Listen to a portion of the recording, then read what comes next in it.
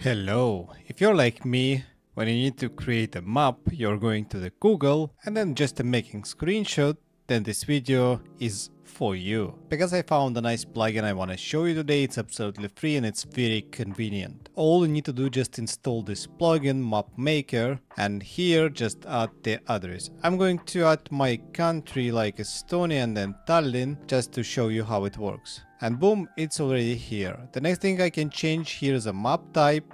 I want to make this hybrid and then just a little bit zoom out to make it like this. If you have any experience in JSON, you can add it here as well, but I don't, so nothing to touch here. And you can also skip the preview if you want. Then after you finished, all you need to do is just click make a map.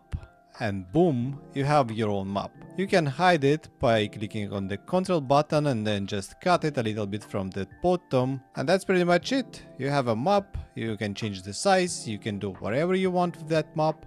You can make it more like this, you can make it more roundish if you want to.